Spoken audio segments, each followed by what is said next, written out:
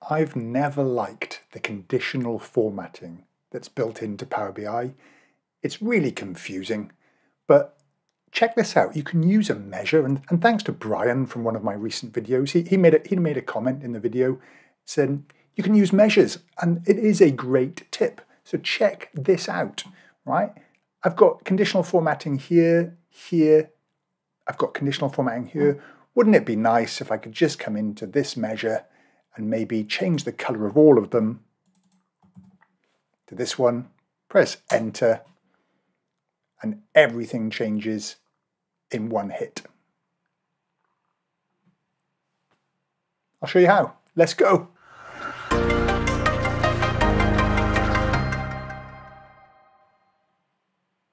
So I've set up two base measures, color red with this hex code and color green with this hex code. Okay, where do you find those codes? Well, you could simply go to View and then the drop down and Customize Current Theme. And under here, you can find the hex codes. And if you move these things around, you find out the hex codes. Okay, so that's one way. Personally, I use Color Picker. So that's a part of Power Toys. Okay, you can download Power Toys. It's a Microsoft product. It's free. And for me, I just do Windows Shift C, and I get this little color picker, which I can just hover over things and get the different colors of all the different items. Okay, and let's say I wanted this yellow, I could just click, and then the color picker tool pops up, and here's my colors which I can use. I'll put a link to Color Picker in the description below. All right, so that's how I get my colors. So then what do I do? Well, I've actually set up a conditional formatting rule. So here I've got the name of the rule, usage versus prior year. That's the measure I'm evaluating. So that's my variance measure, essentially. I've already got that set up. And then this pattern is the same for all future measures. It's just saying, hey, if it's greater than 0, then red. If it's less than 0, then green. And again, you can swap those arrows around dependent on whether you're doing something that's good if it's positive or bad if it's positive. So that pattern stays the same. It's just this measure you swap out. I did another one here, conditional formatting for demo difference. See, it's exactly the same, except it's just swapped that out. And I've also got slightly different rules there, the less than or greater than.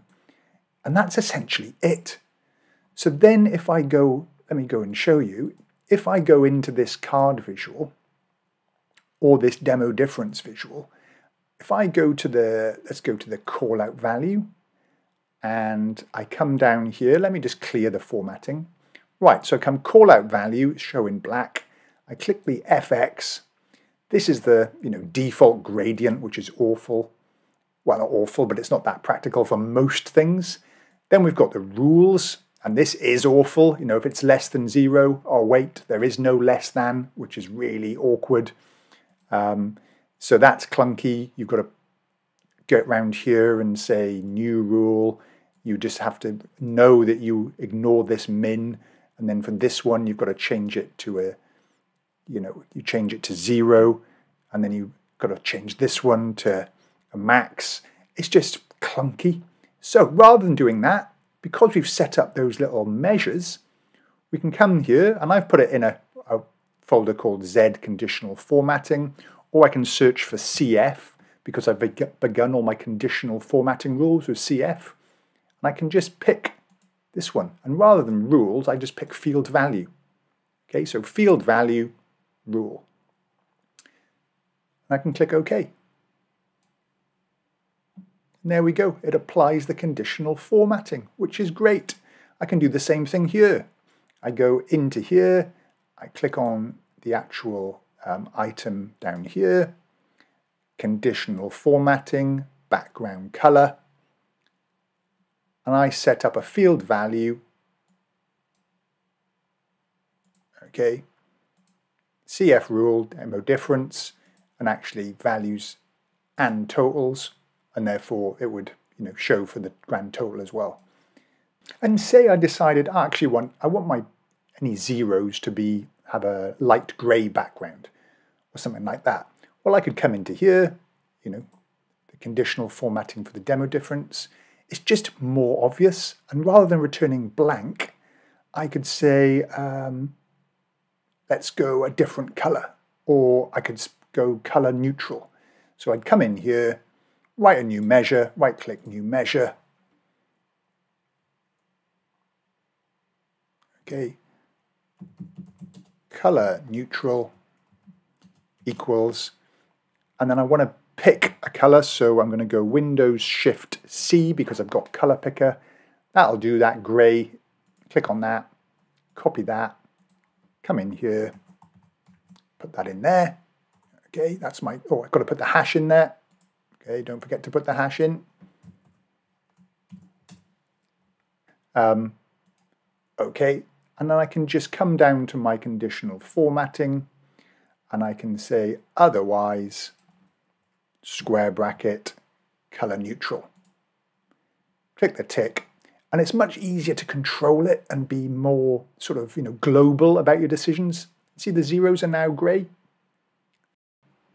Okay, and let's see this in action. So, this is above, this is below. See the negatives going green? This is below, this one's above. And I can even add that rule to this chart. So if we go for the paintbrush and the columns, the color, FX, change this to field value, search for CF, against prior year variance, click OK, and then you see all the ones that are above and all the ones that are below.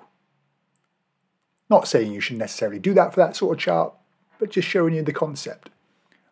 All right, let me know what you think. Are you already using this? Do you think this is useful? Are there any traps or pitfalls that people should be aware of?